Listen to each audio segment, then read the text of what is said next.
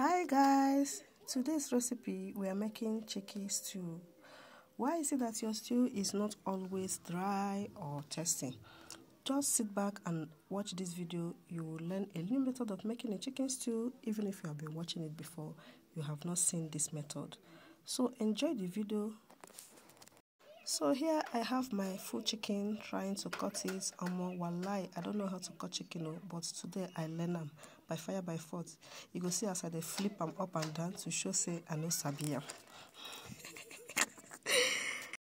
Finally, I don't win am, so it's now time to cut my fresh fish because I'll be using chicken and fresh fish in this recipe. So it's now time to cut. This one offensala for me. I've been cutting it before. I don't finish everything. Cut. So in a clean pot, I'll add the chicken and the fish and add my mixed spice, salt, seasoning cubes, onions, ginger and garlic. I'll add a little bit of water and stir. Put my bay leaf, cover it and allow the thing to go through heat process while I blend the fresh tomato behind the camera.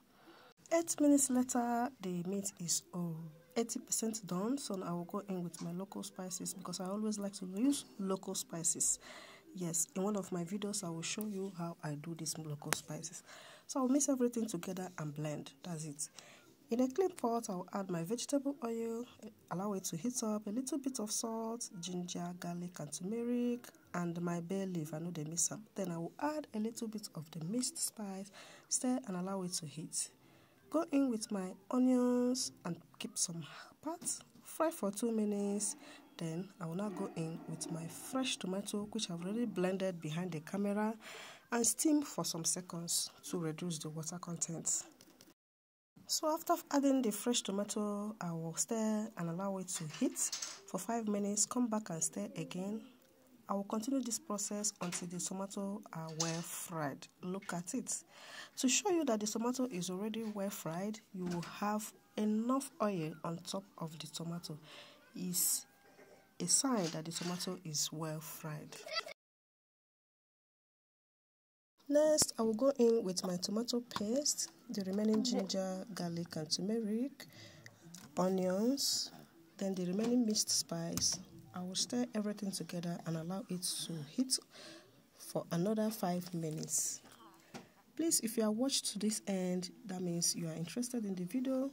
Do well to subscribe if you are a first timer, and if you are a returning subscriber, please do well to share this video, like and drop a comment. Thank you. 5 minutes later, I will go in with my stock water, my blended crayfish. This crayfish is absolutely optional. If you are the type that doesn't like crayfish, you can skip this process. Then I'll add my proteins, give it a final and gentle stir, cover and allow to cook for 3 to 4 minutes, and my stew is ready. Please do well to try this recipe and give us a feedback.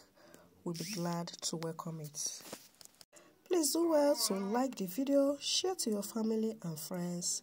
And if today is your first time of coming across my video, please don't forget to subscribe.